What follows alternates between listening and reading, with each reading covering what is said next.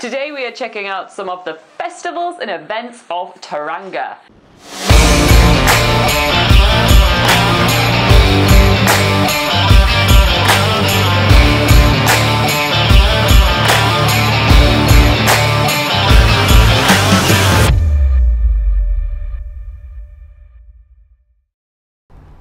So we're still just on the parking lot, right? And Laura is already taking pictures.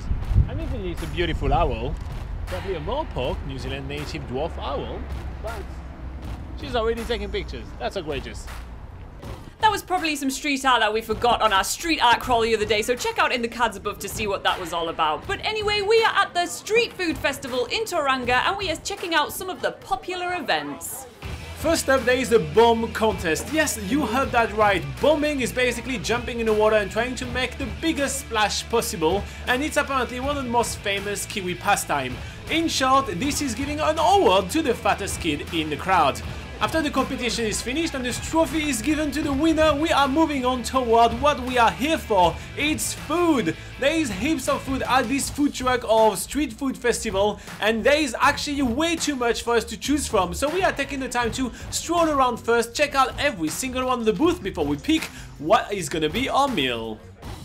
The Food Truck Festival is taking place in the city centre of Tauranga on the Strand, which is this piece of waterfront, which is really awesome. It's backed with restaurants, there's walkways, even a few sculptures to check out, but we're super glad that we're here today to check out the food. There's about 7 different food trucks here at the festival, and that's going from burgers, churros, Mexican Kiwi fusion, more burgers, seafood, and crepes.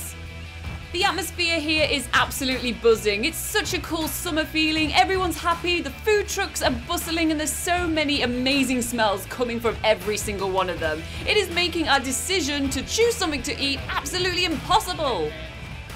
We finally decide that we want to have something sweet and we want to have something savoury, so we decide to head to the crepes food truck, where we do have one savoury crepe and one sweet crepe. Delicious! Bonjour. Can we get a banana and chocolate crepe and the bacon, onion and mushroom, please?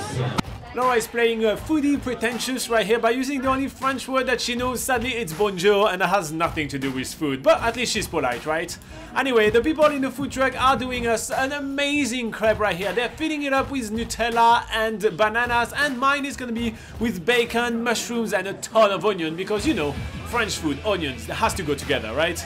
Because there is so many people around, we decided to find ourselves a place a little bit quieter to eat our food, and we are heading toward the waterfront. We found ourselves a nice flat rock, and turns out that we are in prime position to watch the next event of the day, which is a dragon boat race.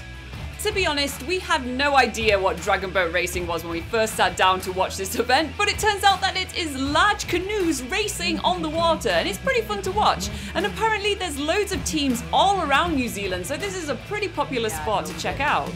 It kind of reminds us of the time where we've seen waka, which are Maori canoes, being paddled down the various rivers and lakes around New Zealand. One time we saw it on Waitangi Day in O'Kane's Bay. We'll link up to the cards above to check that out because that's really awesome. And another time we saw it at the Tamaki Maori village in Rotorua. Again, we'll link it up in the cards above because you should definitely check those out.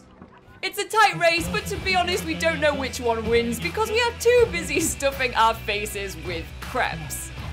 Tauranga has loads of events like this one where you can try the local delicacies at food trucks. For instance, there's the Farmers Market, which happens every single week in Tauranga, every Saturday from 8 AM to 12 PM on 5th Avenue if you want to find it.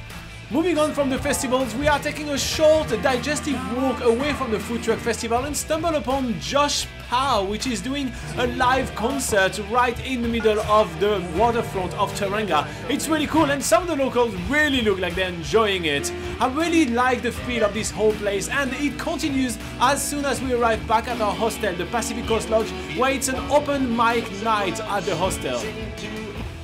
Tomorrow we are heading on the water to check out a super pod of dolphins that I don't know is going to be here, so surprise!